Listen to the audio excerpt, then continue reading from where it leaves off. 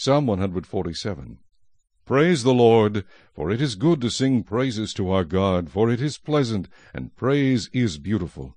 The Lord builds up Jerusalem. He gathers together the outcasts of Israel. He heals the broken-hearted and binds up their wounds. He counts the number of the stars. He calls them all by name. Great is our Lord, and mighty in power. His understanding is infinite. The Lord lifts up the humble. He casts the wicked down to the ground. Sing to the Lord with thanksgiving.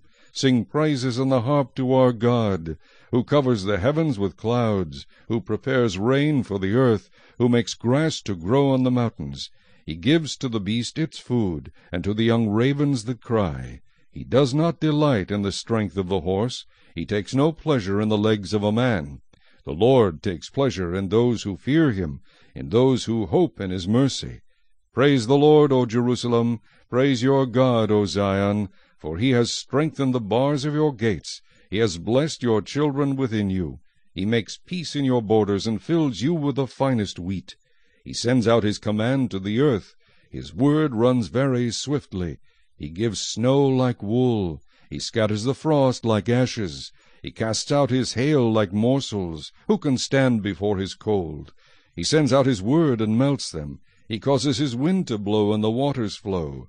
He declares his word to Jacob, his statutes and his judgments to Israel. He has not dealt thus with any nation, and as for his judgments, they have not known them. Praise the Lord.